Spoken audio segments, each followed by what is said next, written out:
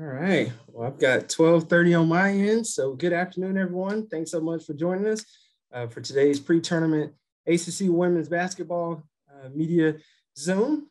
First, we're going to be joined by Louisville head coach Jeff Walz. So the format for today's call, we'll have each of the head coaches give us a brief opening statement or their overall thoughts on the upcoming tournament this week. And then we'll take questions from the media. Louisville will be the number 2 seed in this week's tournament and open play at 6 p.m. on Friday. So, Coach, if you want to start us off with an opening statement, then we'll take questions from the media. You're on mute, Coach. No, I appreciate that. No, just really excited about this upcoming tournament. I think we should have some really, really good games. This is probably the strongest that I've seen the ACC from top to bottom since we've been a part of it. And just looking forward to it. I mean, it's always a fun time, some great basketball games. And, it's tournament time now. So it's one and done. Perfect. And again, if you have a question, please use the raise hand function. Your first question is going to come from Jonas Pope. Jonas, go ahead and unmute yourself and ask your question. Hey, Coach, thanks for joining us. I want to ask kind of a big picture question. Obviously, Louisville has been a well-established program, but how good was expansion and coming into the ACC with Notre Dame and Syracuse a few years ago? How good was that for not only your program, but the league overall? Well, of course it was great. I mean, it was great to come into the ACC. I was very fortunate when I first got here to Louisville to be in the Big East back when you had Rutgers and West Virginia and Notre Dame and UConn and Louisville and Villanova. I mean, it was the best women's basketball league in the country, top to bottom. So I've been fortunate enough to be involved in great women's basketball leagues. And then when the expansion took place and we were able to move on over to the ACC and, Syracuse comes and Notre Dame comes, I think we've done our job in women's basketball with the expansion of bringing great basketball into the league. So I think it's only made the ACC stronger. And I think it shows itself today of what this past season has been. I mean, just some great basketball games. It's a very well-coached league with lots of outstanding players. But your next question is going to come from Chris Heidel. Chris, go ahead with your question.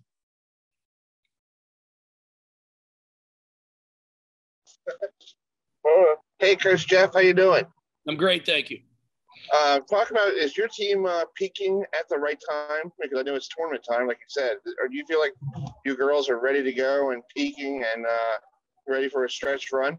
Well, we're excited with where we are. We are pretty healthy. I mean, we're not perfect. There's still some nicks and some scrapes here or there, but overall, I feel good with where we are. But I've said it, for the past 2 months, and I'll say it again. I mean, it's just truly how I feel.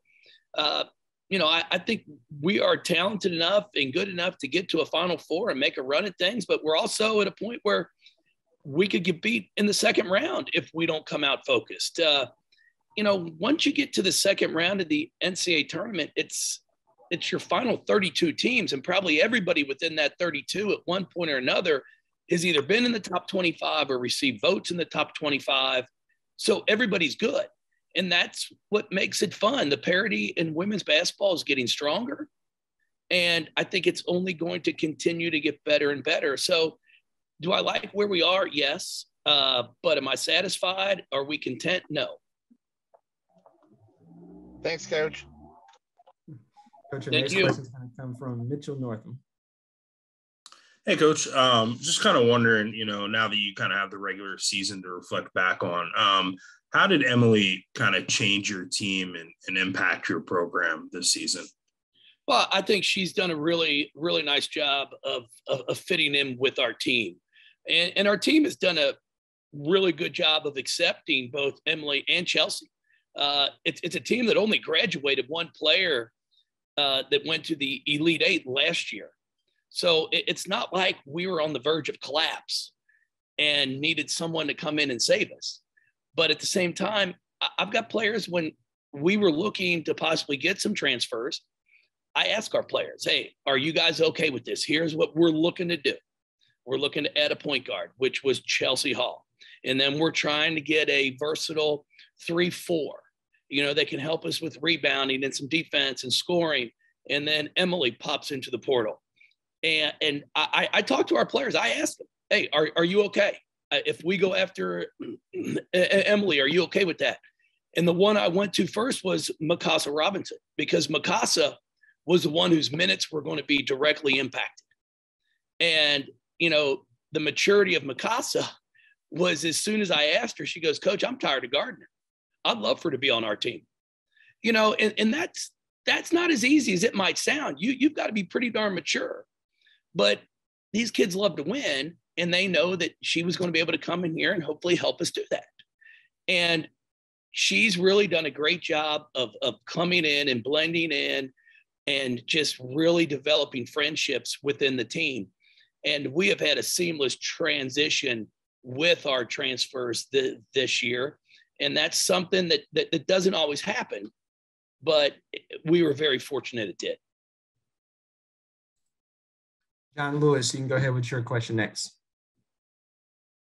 Jeff, I know you kind of touched on about peaking at the right time, and not everything's perfect, but could you ask for a better result in a season finale going into a postseason tournament? And what does that mean? Is there such thing as momentum carrying from a Sunday to a Friday tournament? Well, very, very, very pleased, obviously, with the way we played in that first half, with how we defended, not only shot the basketball, but I thought we were excellent on the defensive end of the floor. So, yes, I am pleased with that. But at the same time, got to make sure our kids understand nobody's going to care what took place on Sunday when we come out to play on Friday. You aren't up 15-0 just because you played well in your last regular season game. You've got to carry it over. So for us right now, it's making sure we are level-headed. We understand that there's a lot of work to be done, and it's not going to be easy. As I've said, we have the utmost respect for everybody in this league.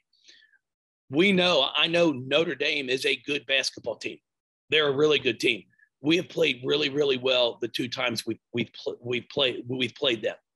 And, I told our kids before the game started yesterday, I'm not expecting the same result as when we played at our place. So we have to come out ready to play, focused, follow a scout, and we did a great job of that. So we're pleased with where we are, but at the same time, we're not going to rest on those laurels.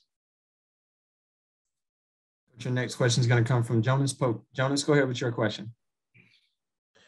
Yeah, a couple coaches in the league replace a couple of Hall of Famers. You got Courtney, who replaced Sylvia at UNC, and Ivy, who replaced Muffet at Notre Dame. Can you speak to the job that those two have done in a short time and replace those Hall of Famers and what they've done with their programs? Well, they've done a great job. I mean, they're two programs that have a national name. So you've already got that behind you. The success, obviously, that both of them have had, Sylvia and Muffet, speaks for themselves. So they have done a really nice job of coming in and continuing to keep things going. I don't count last year really for a whole bunch because of COVID. We were fortunate here at Louisville that we really weren't impacted by it. I think we missed one game the entire season. So for us, it didn't have a big impact, but for others, it did impact teams that you might not have gotten it, but the team you were supposed to play. So now you're off for 2 weeks. You could never get into a flow of anything. So, I think they've both done a really, really good job this year. You've got both of them that, are sitting there at a 4 and 5 seed in our conference tournament. They've had really good years. So, it speaks volumes for what they've done. And then, I'll speak for my staff. I mean, I think it's pretty remarkable what we've been able to do here as well. For 5 years now, we've either been first or second in this league. We're 4-time ACC regular season champs, and then we finished second by a game this year. So I'm really pleased with what my staff has done, our players have done to be able to continue to keep us at the top of the league, because it's a very competitive league. And Coach, your last question is going to come from Aaron Beard. Aaron, go ahead with your question. Hey, Jeff, when I saw you in Chapel Hill, after the UNC loss, part of your response there was, aside from the fact that we could lose in the second round or go to the Final Four, was also how you'd respond. And you were talking a little bit about, whether you guys were peaking or not, or that was the question. What do you like about the response specifically to that moment in the game sense and the way you're playing now in terms of from a loss and learning from it? Well, our attention to detail has been much better. We really did not do a very good job in that North Carolina game of following a scout. For as poorly as we played, it's a 1-point game. It's either it goes back and forth, twice within the last minute of the game. And when you actually step back and look at the film, it's pretty amazing that we were even at that point because of how bad we played. Carolina obviously played well, give them a credit, but it's nice to be able to look back on a game film and go, guys, we did not follow a scout. We did not do what we had talked about. And as we've said from day one, we're not the type of team that can just roll the basketballs out, go play 5-on-5 and expect to beat people. We are very detail oriented. And I think that showed in yesterday's game. If we're going to lose, we normally are going to lose by making people do things they don't like to do. If you're a 3-point shooter, we're going to make you shoot pull-up jumpers. If you're a post that likes to go over your left shoulder, we're going to make you go over your right shoulder. And if you finish those, then we tip our hat to you and say, great job. But in that Carolina game, we let kids do exactly what they do well, and they did it. And that's something that we normally do not do. So we were able to sit back and look at film and really evaluate that. And I think we've really taken a step forward from those games. Perfect, Coach. That's all the time we have for you today. Thanks so much, and we'll look forward to seeing you in Greensboro this week. I appreciate it. Thank you all. Thank you.